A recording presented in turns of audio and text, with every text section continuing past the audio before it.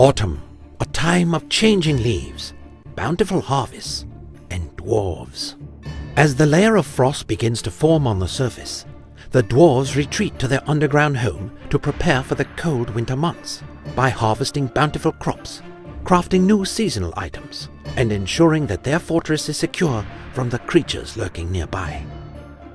But not all of their preparations are for practical reasons, for autumn is also the time for the perplexing dwarven practices of eating, drinking, and decorating, collectively referred to by researchers as Dwarftoberfest. It is through these rituals that the dwarves bond and, perhaps more importantly, gain weight, ensuring that the colony survives until spring. Winter is coming. But for now, it's still autumn in A Game of Dwarves.